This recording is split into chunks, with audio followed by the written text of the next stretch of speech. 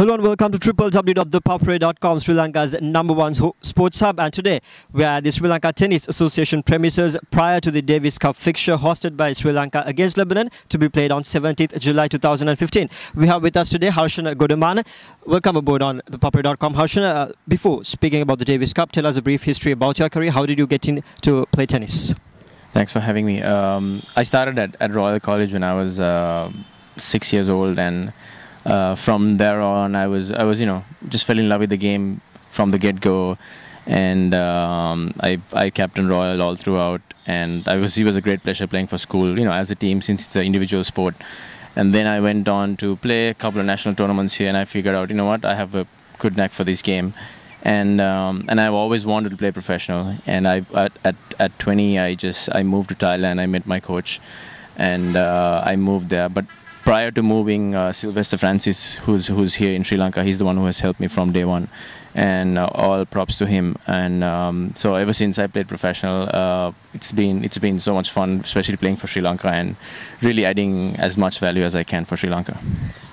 Getting back into Davis Cup, this is a must-win fixture for Sri Lanka. How is the team? How is the team performing? What is your practice schedule? Who are the key players? Tell us a brief thing about your team.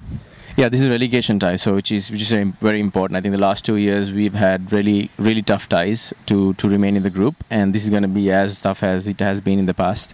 And we have Shamal, Dinesh, and Sankar, who have been playing Davis Cup for a couple of years now. And it's going to be a tough tie regardless. We never get on court thinking that we're going to win for sure or lose for sure. We always get on court giving respect to other players, because there are players who's on the other side who can play tennis as good as we are.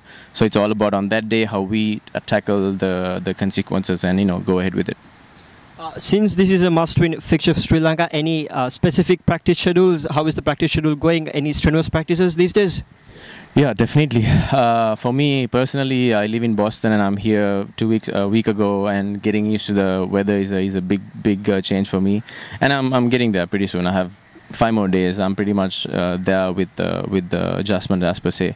But yeah, the training is a little different because they have a left-handed player, and I'm a left-hander myself, and usually I don't come across many left-handers, so the scheduling, the practice is a little more different than what it is. And we have one of the one of the coaches here who hit with us, who's a lefty, which is helpful to get that different patterns. And yeah, that's pretty much what it is.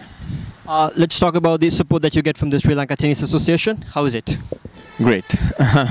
It's been a long journey. I've been playing Davis Cup for the last 13 years, and every year it's been great. And I love playing in Sri Lanka because since I'm not living here now, it's an excuse for me to be here and play in front of my family, friends, and everyone. It's always a pleasure.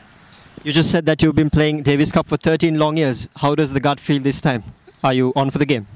Yeah, it's never below par. It's always above. I'm always giving it all I have. It's not an individual game. It's not for myself. It's for the country. So I would never get on court and just back out. I'm going hard till that last point. Even I win or lose, I take whatever the result. But I'm always going hard. Thank you very much, Harshana, for joining with us and sharing your thoughts. Best of luck for the upcoming matches. My name is Lelumem. Over and out for thepapare.com. Sharing the passion.